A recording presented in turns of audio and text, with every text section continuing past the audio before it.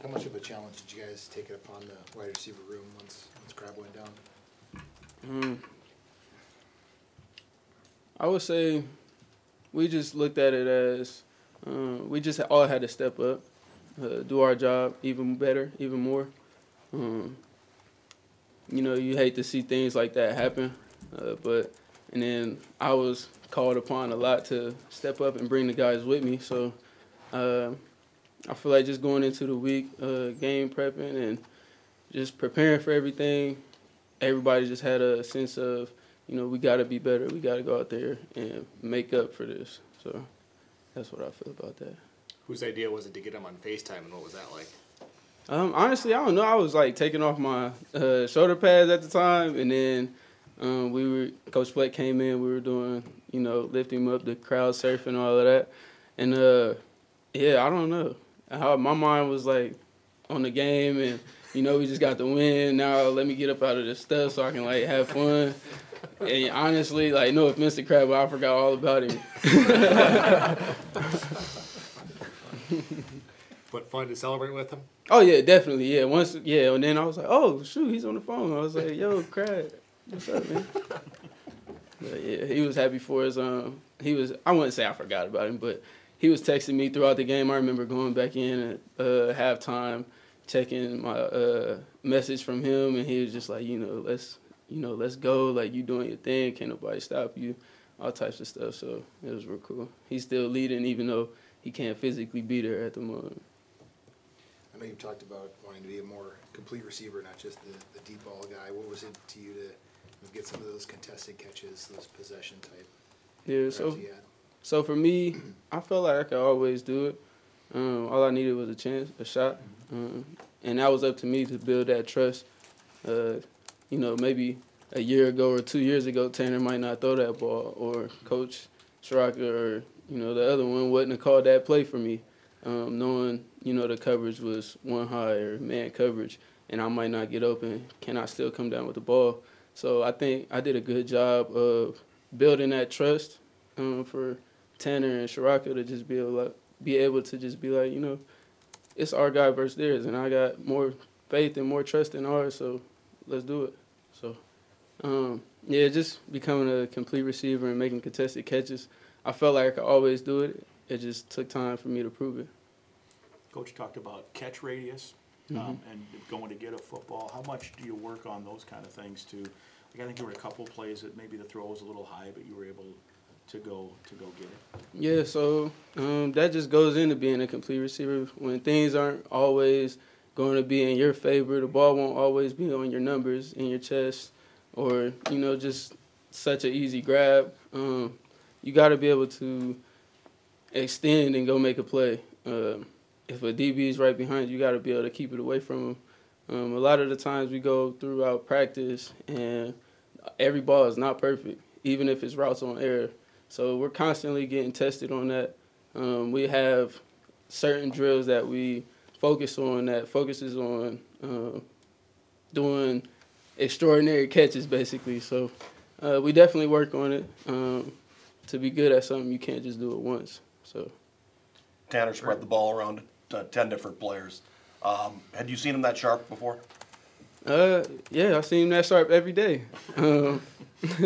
I mean, yeah, it's cool when it gets into a game setting, and it just shows how, dynamic we are as a group, as a full offensive unit. Anybody on the field can make a play, and I think this past game really showed that.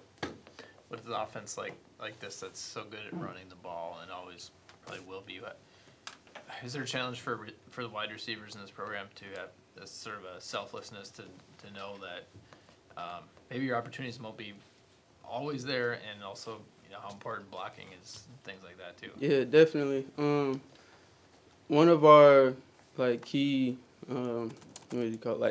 points in our receiver room is just being selfless. We know what type of team this is. Everybody in the country knows what type of team this is. If we can run the ball, we're gonna run the ball.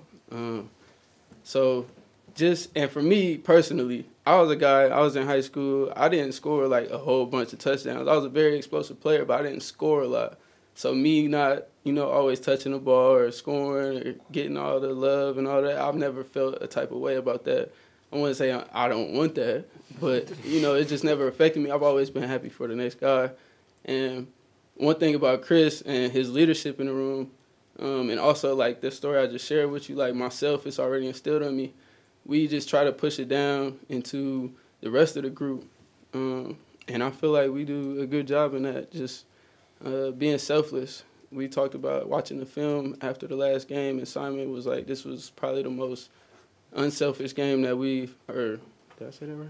Well, selfless game that, we played these 2 past games, really. So, yeah. Is there ever a time when that selfish and selfless are the same thing, meaning you come back to the huddle and you go, I got my guy, you got to get me the ball because I got him? I wouldn't call it selfish. I would just say, when I'm going out there and I'll be going to the sideline like, yo, Simon, he can't guard me. It's not like, throw me the ball like I need it. Throw me the ball. It's just like a heads up. Like, look, I got mine. Like, we over here. I'm working him. He can't guard me. And it's like, all right, Mike, I got you. You got to get this guy here every week. And then I go talk to Tanner. I tell him the same thing. I'm like, yo, T, come on. But, it's like I said, I never feel bad for not getting it or anything like that. And if somebody else makes a play, I'm probably more happy for them than I would be for myself. So it's real cool. After seeing them maroon out in 19, what do you think it'll be like seeing the stripe out on Saturday? Man, I think that's going to be dope. I like seeing, like, the different atmospheres that we get to go into. I wouldn't say I feed off the crowd, but it plays a big part in, your emotions and how you're feeling that day.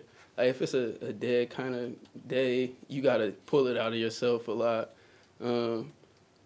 If it's more alive, it's kind of like, man, you got to get going. Let's go. So I think it's going to be real cool. That's more for, the fans and all that. We got to focus on our game and the game plan and just going out there and winning the game. Are there any of Mo's 41 touchdowns that stand out to you? The one last week, or not Michigan State, but Colorado, because I had a little hand in that. Hands-on hand in it. Yeah, so that was real dope. I probably always remember that. And then, Fleck, he says that's probably like his favorite player like ever. So that just made it, stamp in my head even more. So if any of them would stand out, it would probably be that one. Is it also just his style? It's maybe not just one definitive touchdown. It's just how he brings it every single carry. Yeah, he's just a dog, or really like I'm a fan of lions. I would call him a lion. Like, he just never stops. It's just he's ferocious. It's just out there, and you just can't bring him down just by yourself. Like, it takes a ton of you guys. Like, and they be way bigger and don't know how to take him down. It's just like, I don't know. I don't even know how to explain it. I like watching it. I get caught watching it sometimes while I'm blocking. I'm like, oh shoot, I gotta get back on my block. But Mo, he's special. Like, that guy, I don't know how he does it. He's just so low to the ground, explosive. And his speed, it kicks in here and there. It sneaks up on you. You wouldn't think he was as fast as he is, but I done caught myself a couple times like getting out of a block, he gets past me, and I'm like running by him. I'm like, whoa, hold on. Gotta pick up my speed a little bit, but yeah, Mo, he's phenomenal. When Mo was moving those piles like that and get a bunch of blockers, is it almost like a race for you receivers to get there and help? Oh yeah, definitely. That's a part of our identity in the group, and that just goes into being selfless. Whenever there's anybody who's in a pile and they're not down yet and the whistle has not been blown, everybody get to the pile and push. One more from Michael, if anyone's got it. All right. Thanks, Appreciate it. All right, thank you. Good.